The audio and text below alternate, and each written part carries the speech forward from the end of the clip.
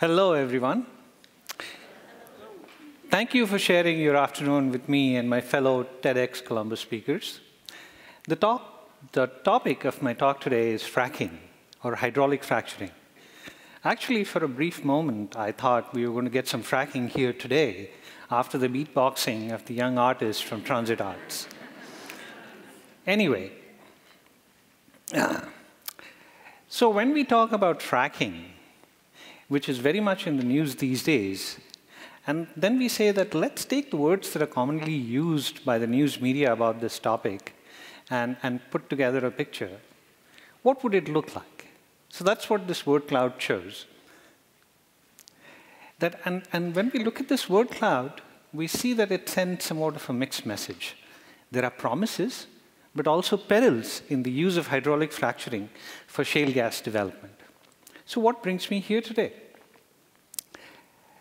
By profession, I'm a geoscientist and a thought leader, working to help science inform the public debate on hot-button items such as climate change, nuclear waste disposal, and more recently, fracking. But why should I care? Well, I do. Because by inclination, I'm a teacher, and I'm passionate about communicating these complex technical issues to general audiences. And in talking to my friends and colleagues, both at Battelle and outside of Battelle, it has become clear that there are a lot of misconceptions floating around about fracking. But what has really bothered me about the state of the ongoing public conversation about fracking is how much of it is really based on opinions and unsubstantiated facts.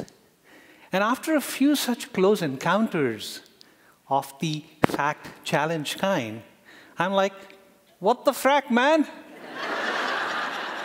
Yeah, what the frack? And so, something needs to be done. And that has motivated me to put together this talk. What I want to do is help clear the air, cut to the chase, and provide a fact-based summary about fracking for you. What is it? Why do we need it? And what are the risks associated with this technology? So when we have experience meeting passion, meeting TEDxColumbus, I get to blow off a little bit of steam in the form of this presentation. What the frack? OK, let's begin with a little bit of a background. So why do we worry about fracking? Why do we think about fracking? It's in the context of shale gas.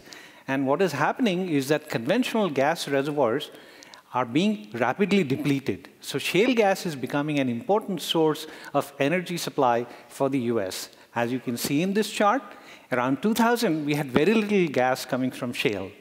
But in 2011, it had gone up to 34%. And it's projected to be 51% in 2040. So shale gas is going to be very important for the future of our domestic energy supply.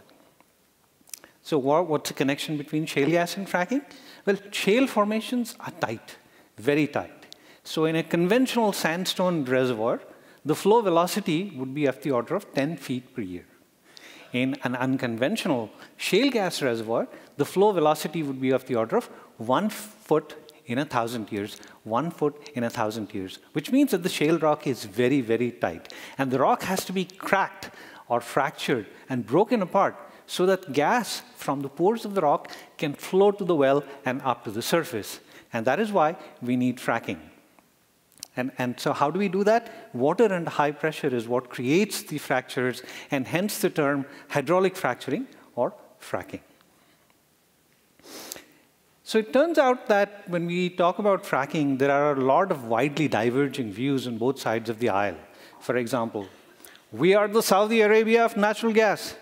No, hydraulic fracturing squanders water resources. Natural gas is cleaner, cheaper, and viable now.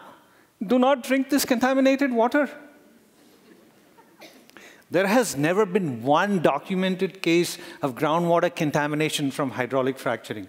Wastewater created by shale gas drilling is radioactive, and drilling companies have not disclosed what fracking fluid is made of.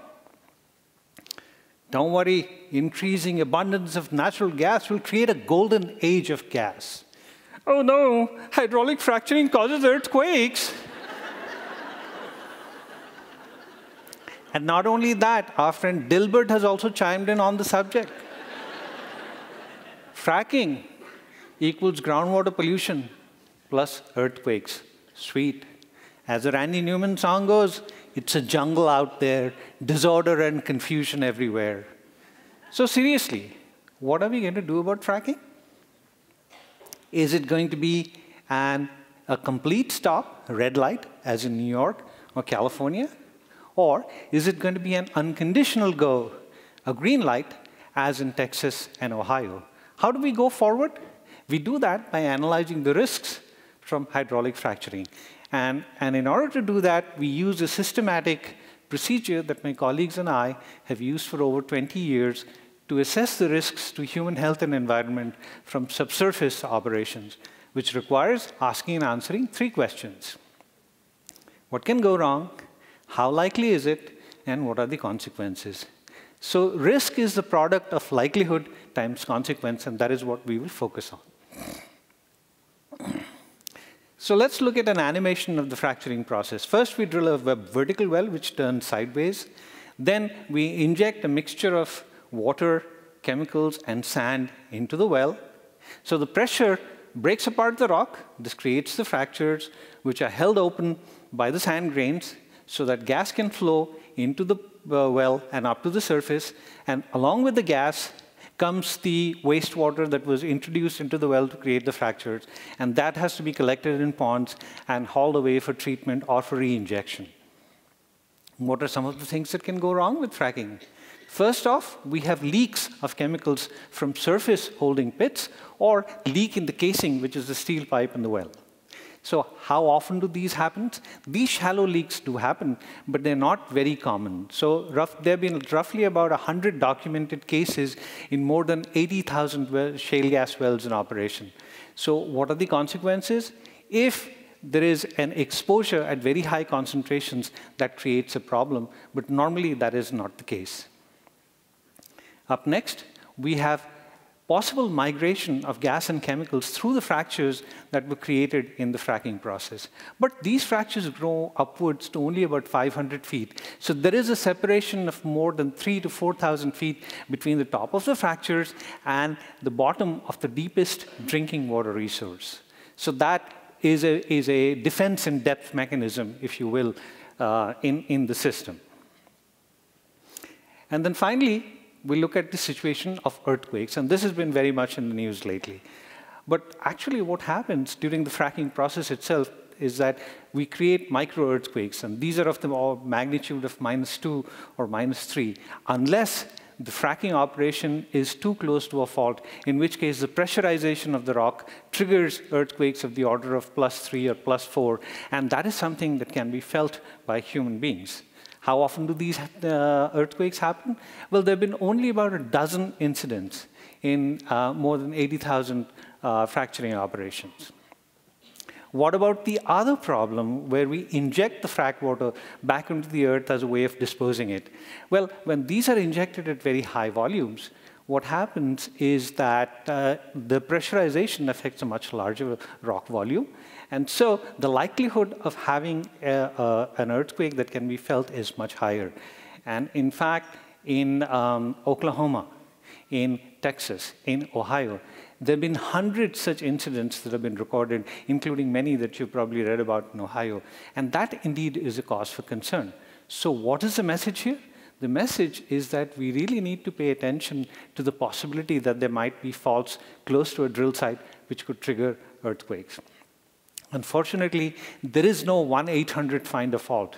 So what we have to do is to ask geoscientists to do their due diligence and to make sure that regulators put the appropriate safeguards in place so that future seismic risk is minimized.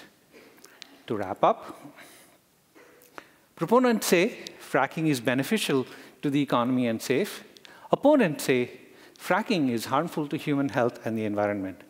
A wise man once said, "We are entitled to our own opinions, but not our own facts. So we got to look at the facts."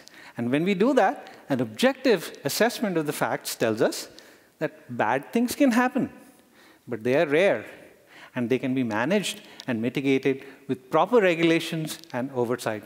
So there needs to be an acknowledgement that bad things can happen, an understanding that they are rare, and a recognition that we need proper regulations to minimize these risks. So from a personal perspective, what is the verdict on fracking? It's not green light, go. It's not red light, stop. But yellow light, proceed with caution. I hope you agree. Thanks for being here today, and have a fracking awesome day.